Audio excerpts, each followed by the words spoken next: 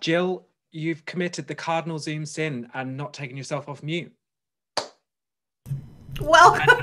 Thank you, You Stephen. just needed me to make an appearance, didn't you? I I'll did. see. I'll I see did. you It's so later. good to see your face. Thank you. And welcome, everyone, to TRG 30, Wednesday, February 17th. TRG 30, where we are trying to talk every week about bold change for our sector's resilience in 2021. Today, we're going to pick up where we left off in our last episode, talking about philanthropy, but through an EDIA lens: equity, diversity, inclusion, and access. You all raised these questions here and in other sessions we've had, so I want to dive in now together. And as always, I want to cue you up to listen for some things. First, alignment. It's a big one. Is your organization, your key stakeholders, your leadership aligned around what EDIA, EDI may mean to you, your community, your artists, your staff?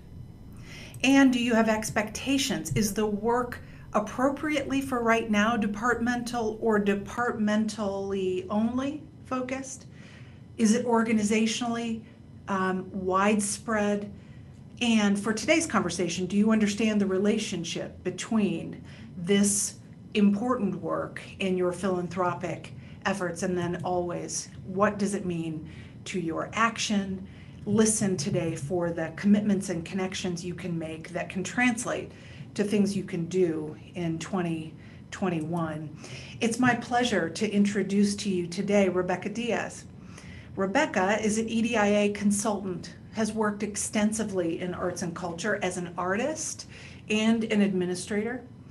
Recently, we got to know her, and she met a group of development teams that we've been convening here at TRG Arts over a series of sessions. And so she's here now with us in this broader setting so that together we can dig into this relationship and the opportunities between EDIA and philanthropy. Rebekah, welcome. And I'm going to, just so that everyone knows, pull myself off of screen share here in just a minute so we can see you more clearly. But before I do that, I have just a little bit more to share. So before I do that, tell us a bit about yourself and your approach to this work. Absolutely, and thank you, Jill. I'm so excited to be here today, and I'm so thrilled with such a robust turnout to talk about this really important movement, motivation for the work we're doing. Yes, as Jill mentioned, I was an artist for quite a while before I made the transition into the other side with doing a lot of programming, especially around social justice initiatives in the opera world.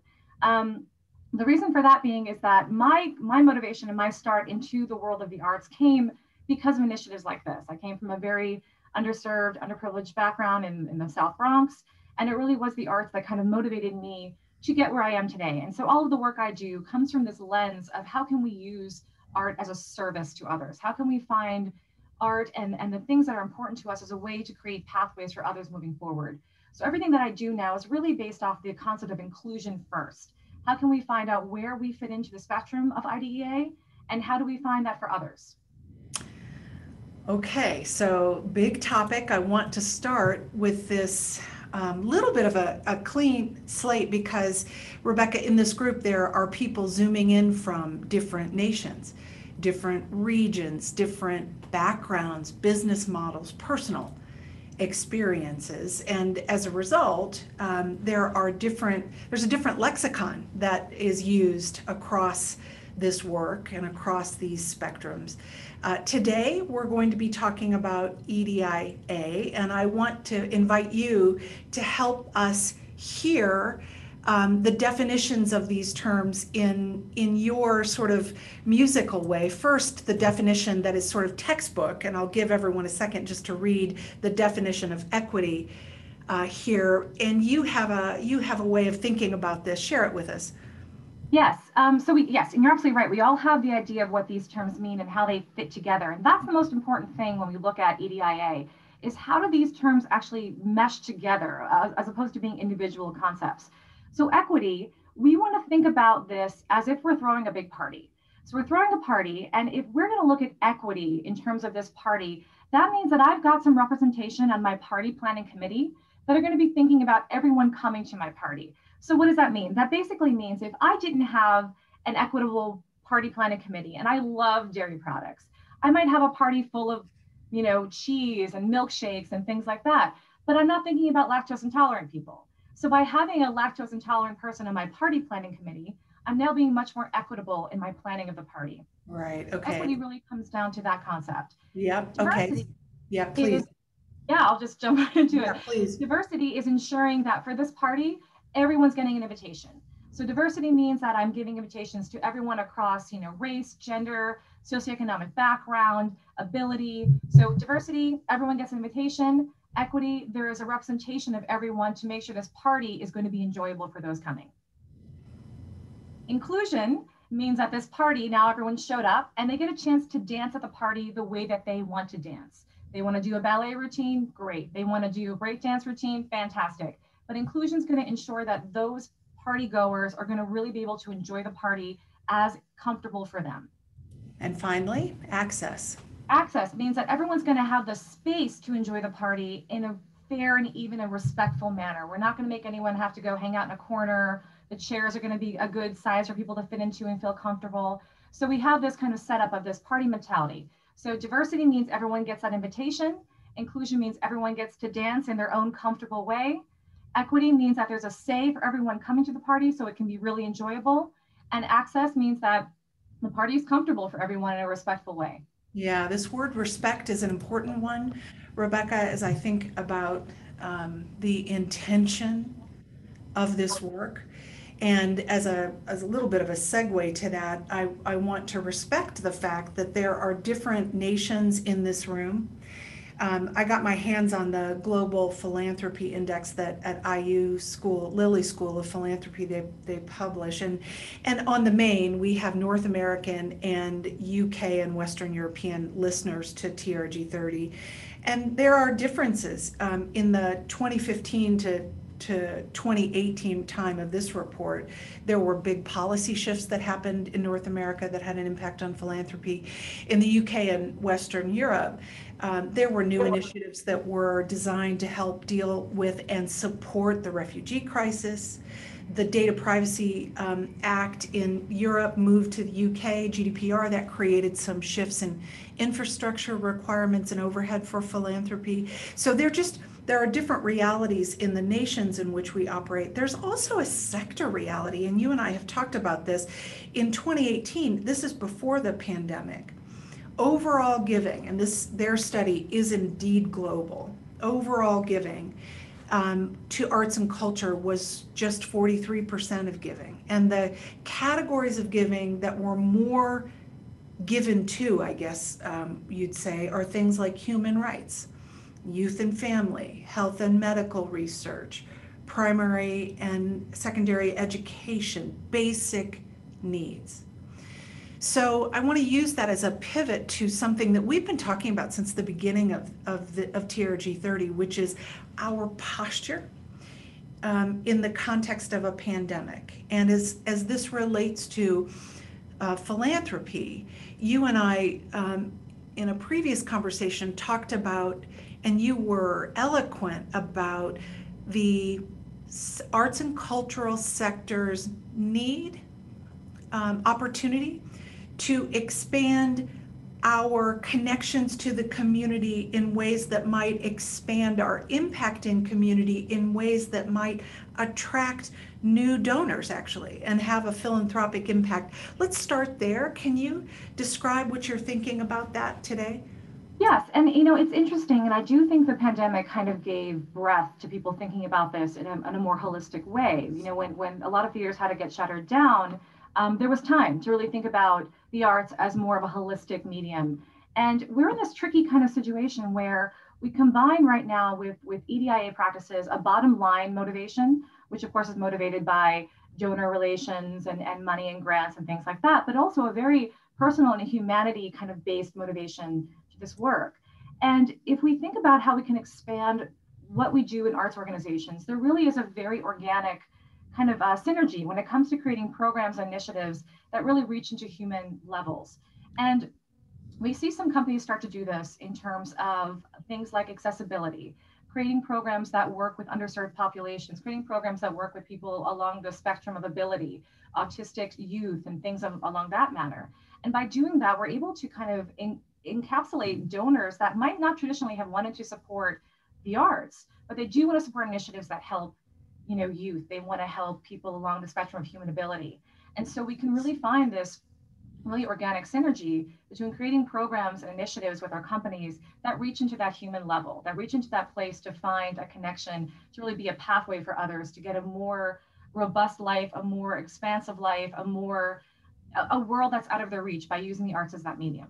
Yeah. We spend time with our clients in TRG 30 and other sessions talking about just cause, and the just cause of arts and culture can and should be about live performance, curated exhibits, the sort of magic of arts and culture in communities. But that magic can expand in ways you've talked about to touch human beings in more broad ways. Another conversation that this sparked for me that I'm in regularly is, okay, in the context of the pandemic, Jill, and with this just cause in mind, speaking, sort of aggregatedly, we do have a point of view about reaching different parts of our community, of changing who we show up with to, and who we consider community. We have that intention. And I'm the Chief Development Officer, and I run a philanthropic program that by many measures has been very successful. And it has asked people to give at certain levels. And it has provided access to certain, what we might think of as typical benefits. And as I listen to you, Rebekah, and as I think about where I need to go with this program, I feel like I have to blow up everything I have been doing, and maybe even say goodbye to some donors to enable this new direction. What do you say to me as the Chief Development Officer who brings that concern to you? Well, and I understand that. It's very frustrating with this kind of work because it's slow. There's no roadmap to this, and change is very, very incremental. So we don't see the results, the tangible results we want. And we go to that idea of, I'm going to blow the system up. I'm going to wipe the slate clean and I'm going to start from scratch. But that really isn't always the way to go. We kind of want to have more of this kind of, overlaying of practices. I definitely would never recommend blowing up the system, getting rid of the benefits of, things that have been in place forever for our traditional donors, for a few reasons. First of all, not every company has that luxury of saying we're going to blow up the system and get rid of all of our lifeblood donors here. Secondly, we can use those existing benefits in a way to give equitable access to those that would otherwise not get that access. So I think about situations in which we can work with underserved populations to allow them into those benefit levels, into that donor dinner situation or that gala, to give them that experience and exposure to another life that would otherwise, again, be out of their reach, by giving those equitable access practices to those that are not, paying with millions of dollars to be a donor there. Go ahead, Jill. Well, I was just going to say, so practically speaking, to provide that access, then, what are we saying? Are we saying change the entry point, change the program, create a completely different program for different relationships? Yeah, no, I think all of those. I think that there needs to be a collaborative process, and again, all of this should start with a company-wide buy-in mentality for what's going on. No development department can exist on their own when it comes to IDEA work. There needs to be that holistic support from everyone in the company so that the messaging is on point, the programs are happening at the same time as the initiatives are happening. And so, yes, I would say, while continuing to have the benefits in place and the structure in place that have served the company, there can be the creation of new programs and initiatives that are going to serve a new population of donors. We can change the structure of how we offer benefits to people. Maybe we're not offering benefits to people based off of how much they're giving, but how much they're participating. How many times are they showing up to performances? How many times are they volunteering for things at the company? But then also using those benefits to give some access to marginalized populations that would otherwise never have that access in the first place, thus using those as tools to create more equitable programming for those that are outside the margin of our traditional donors and our traditional audiences. Yeah, spectrum logic. I see that point. There is a spectrum of people whom we're expanding the conversation with. And you know, conversation and relationship, that word feels like it's critical in the development of these programs, not to do to, but to engage in conversation with. As I say those words to you, do things come to your mind about what that shift requires of departments and people and practices? The very first thing, and this is interesting because I talk about how this is frustrating work. And if we look at the model of compliant EDIA corporations, we're looking at corporate America. There's basically five steps you arrive at before you get to be an advanced organization. So our first step is going to be compliant, then it's conventional, then purposeful, then competent, and then finally advanced. And I think we are mentally at a stage where we want to be advanced. We want to jump into that place where we can start using EDIA as a measurable practice to create initiatives, to see results, and to take it to the next level. But really, as an industry, I think that we're kind of just between compliant and conventional, step 1 and step 2. So one of the first steps really needs to be that understanding and evaluation of where is your company. I would absolutely recommend a full company audit just to understand, what do you have in place? What is the mentality of the organization and the company culture and how we approach EDIA? Is there an EDIA statement?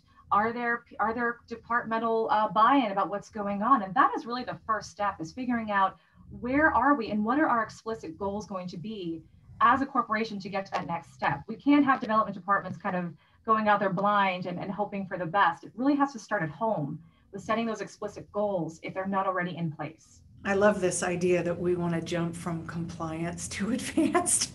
It's very human, right? We want to get there and be good at something right now. And boy, do I know in our own company's work how that resonates with me a whole lot. Starting at the beginning with an understanding about where the organization is and where there is alignment and where there isn't. You and I, I'm going to invite Stephen to join us here in a minute so that he's fielding the right questions at the right time. But you and I started talking about, and I, in fact, said, it's the first question I asked, where is the organization as it relates to this work? Top-down, system-wide, understanding that is an important first step. I'm not sure it fits in compliance. Maybe it does in your stepwise approach, but it's the first step, isn't it? Yes, it certainly is. And it's important, and we see a lot of very big initiatives happening, especially during the pandemic, in terms of organizations being called out for their compliance issues, for their racial equality issues. And without having that top-down buy-in, that top-down, motivational, complete, 360 understanding of what is our message for this? Where are we going to go with this? It has to be holistic. It has to be a big collaboration in terms of that. Stephen, I want you to come on camera now, but I'm reminded of a conversation or a question that we got when we were together last that kind of sparked this interest to take this further. It was from our friend Kurt, and he was asking about listening to non-traditional communities and some level of resistance to wanting to collect information and data so that we could measure ourselves against our intention, and resistance from non-traditional communities to check boxes and self-identify in predictable ways. And he was curious about if there was a nuanced or expert way to do that. And I'm curious, Rebekah, it's a tactic, but grounded in an intention. And I wonder what you would counsel here. Yes, and it really is it is a very big issue. We do see this quite a lot with data, and data can be biased, and we can always alter the data to kind of dictate what we want to see at the end of it. And I think a lot of times marginalized populations are aware of that. And there's also traditional bias against people self-identifying because they don't really know to what end is this. And so I think the first step when you're doing any kind of data analysis is to be very clear as to why are you doing this in the first place? To what end is this happening? What are we hoping to see out of this? What are we hoping to get out of this? And then importantly, is that well communicated to the populations that are filling out this data in the first place? It all comes down to intentionality. And I think if your demographics are aware of why are we asking this and what will happen after I fill this out, what kind of actionable accountability will I see once this is filled out and once I share my innermost personal attributes, that's going to help with letting people feel more comfortable with being honest and open about things. Being very, very clear about why and then what will happen after. Stephen. Yeah, thanks, Rebekah. And welcome to Ben. Ben, I'm going to kick off with Ben's question, which is a great question. The discussion today at times has felt that it assumes who constitutes the we that are issuing invitations to the party and who are creating new initiatives, especially as organizations, many of whom have significantly downsized during COVID, will be moving to rehire or staff up.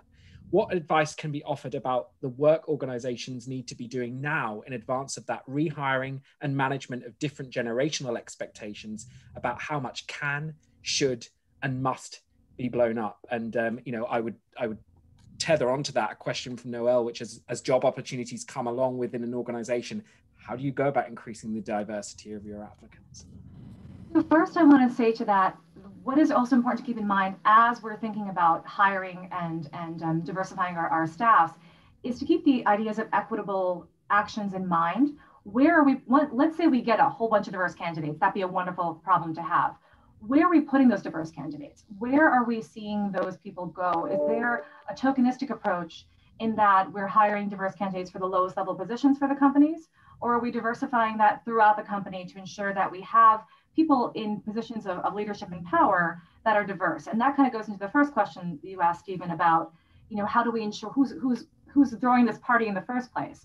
And if we don't have people at the top that are throwing the party of different diverse backgrounds, then we end up having not more along the lines of what's called pseudo-inclusion, which is this idea of either assimilation or differentiation, which is kind of tokenism and tokenistic practices. So it really we have to see an entire holistic approach of where are we putting in diverse candidates. And I'd like to challenge what we think about as diversity. We often think of diversity in terms of gender and race, and perhaps if we're being very progressive, age and generation and orientation. But there are so many other levels of diversity that we don't often take into consideration of these primary and secondary dimensions of what is my socioeconomic status, what is my parent status, what is my marital status, what is my affiliation with certain things. And we want to think about a very big diversity of thought in addition to a diversity of demographics. And then for the second part of that question with how do we get diverse candidates in the first place? Well, this is the age-old question. And I've talked a lot with organizations about, well, how do we find these candidates? Is there a secret job listing site somewhere out there for diverse candidates? And I can tell you as a diverse person from my youth looking for jobs, you scour looking for jobs everywhere you can. There's no magical treasure trove of diverse candidates waiting to be found. We really have to start thinking about, I hate the word pipeline, but a mentorship aspect to organizations. There needs to be that entry level point for diverse candidates who may not have traditionally had the training and the expertise or the financial gains to go along the traditional university, and then apprenticeship kind of methodology we go with here. So instituting mentorship programs within your organizations are going to be a great way to get a more diverse pool of applicants. But I would make those very actionable and advocacy based, where we're going to see these mentors and these mentees working together to actually create pipeline projects for these individuals to get hired and not just kind of give them the training and then send them on their merry way. So it has to be a two-step approach, I think. Another point of diversity, Jill, that you referenced at the beginning is the cultural diversity we have with us today, right? And the data shows that there are clear cultural differences in how people donate and to what causes. I wonder, Rebekah, how can we be thoughtful about that? And is maybe that part of the audit that you referenced as a first step? Yes, I think the audit's a great first way to figure, just to take the temperature of where you are, because it's very difficult to make any change if you're not sure what the base level is. There's got to be that base level of understanding of what's going on. But then in terms of the cultural competency and the cultural approach to this, I really would lean heavily on the concepts of inclusion, because inclusion of all of these IDEA, the inclusion really leans on the personhood of someone and what is important to them. And yes, it's a lot of work sometimes to have to see what is that intersectionality of a person. You know, we're not all one dimension. We all don't care about one thing, or we all don't identify with one thing. But the intersectionality really plays a very important role in understanding what are all the facets of a personality? What are all the facets that someone cares about? And how can we look at that in a broader scope to make all of those little points come together when we're looking at more culturally wide approaches for giving? Stephen, Rebekah, as you say that, this word inclusion, and I so appreciate that you surface that there are differences between us that we might not be able to immediately see. And I come back to this issue of relationship, and sometimes when I read the literature, I hear inclusion, and then the next step of that being belonging and feeling like I'm not just included so that I feel comfortable dancing, but I'm actually informing the party.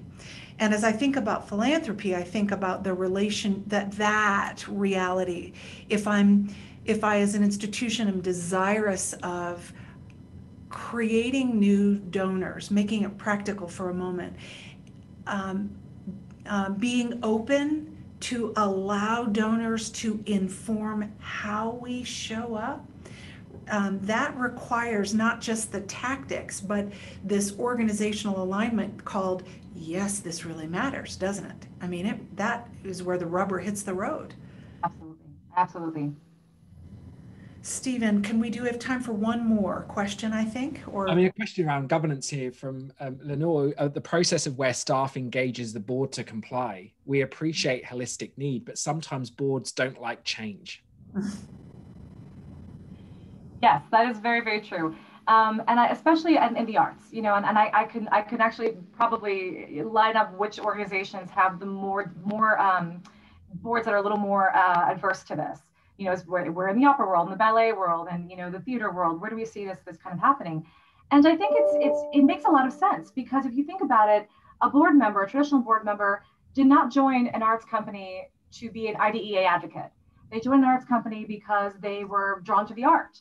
And so we have to be gentle with boards. And I know that might not be the most PC or you know, well-supported mentality, but I do very much strongly believe we have to be gentle with our boards, because there was something there that drew them to us in the first place. And it needs to be, again, a very inclusionary focused approach to the board.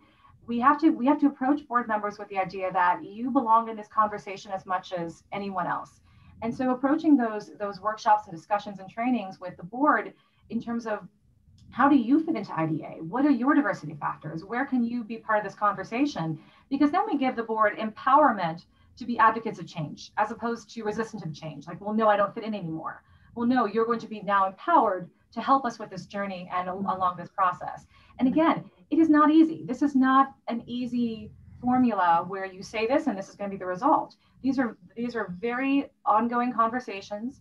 They're difficult conversations, and they take a lot of time, and they take a lot of breathing moments to get through difficult things. But it's worth the difficult conversations. It's worth the difficult back and forth to find that connection and that authentic connection. Boy, oh boy, that is the point. It is worth it. It is long term. Mm-hmm. It is part of the just cause of our being organizations in communities that make and have a difference. Stephen, I want to bring us to sort of a final point here around some of our wrap-up orientation. I wonder if you'd take us home here. Sure. Well, Rebekah, firstly, I want to say thank you so much for being with us today. There are other questions flying in, and so we'll find the right way to respond to those. Don't forget to continue to support the sector with your participation in our benchmark. There is a brand new interface that's just been launched. So if you've not logged in for a while, I would encourage you to do so and see your data now visualized against 2 years of benchmark data. Finally, our website has a host of resources that we'll continue to add to over the coming weeks, including today's virtual roundtable with Rebekah. And we'll be back in 2 weeks for our next TRG 30. So I hope you'll find a way to join us. with a virtual cup of tea or coffee or something else. But thank you for your time. Thank you, Rebekah. Thank you, Jill. Thank you for this important conversation. So much more to come. Thanks, everyone. Bye-bye. Bye-bye.